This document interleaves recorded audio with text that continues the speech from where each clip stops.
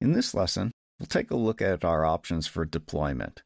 You can deploy to either an emulator or a device, and we'll take a look at what you need to do to deploy to either, as well as how to make a final build. As we saw in our first lesson, we can deploy to an emulator just by clicking the Start button and starting a debugging session. Previously, I had an emulator already started, but if you don't, let's see if we can start one. We just click on the Start Emulator image, and it will give us all the emulators that are available with the install. When you install Mono for Android, it installs the Android SDK, which includes a number of emulators. So you can select an emulator and start it, and it does take quite a while to start, but after that it's usually available moderately quickly. So since I have one already started, I can use that. But I'll cancel out of that, and you can see it gave me a deployment error because I canceled. So that's a simple way of doing an emulator, but there are a lot of emulator options that you can choose. Under the Tools, we can start the Emulator Manager. And this gives the emulators that we have installed, and we can take a look at one, and we can edit its properties. We can change the size of its SD card. We can change what Android API it uses. We can change the way the display is selected, and some of the other hardware options.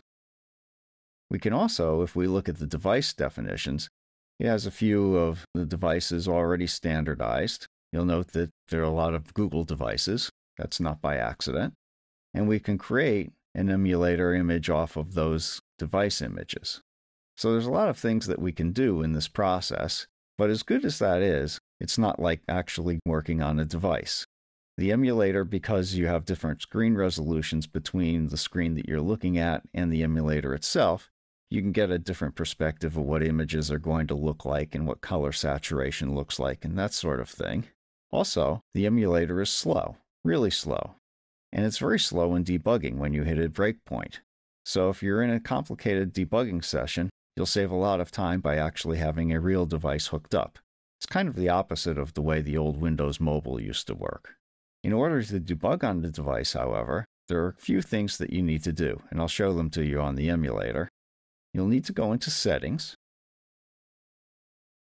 and down at the bottom there are developer options.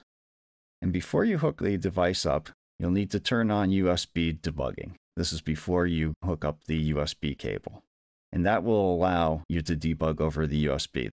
After that, you should be able to hook up the device and deploy basically in the same way you would see it as an emulator. One note to that, Xamarin for Mono comes for free, but that's only if you use it only on an emulator. You can't deploy to an actual device with the free version.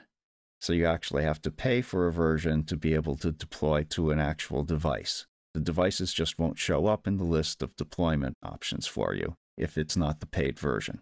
So that's essentially the methodology on how to deploy a debug session.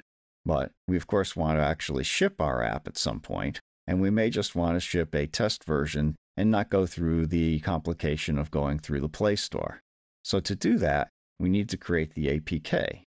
So we change our build to release, we rebuild our solution, and after that's done, we package our application for Android, creating an APK, an Android package file. And our package has been successfully built. Now that our package is successfully built, it'll be in the release directory, and we actually have two APKs, and one is signed. That's typically the one you want to send to anyone who you want to test the application. If it's not signed, there are all sorts of security warnings, and it may not work at all on their device. So those are the basic deployment options and how to deploy to a device.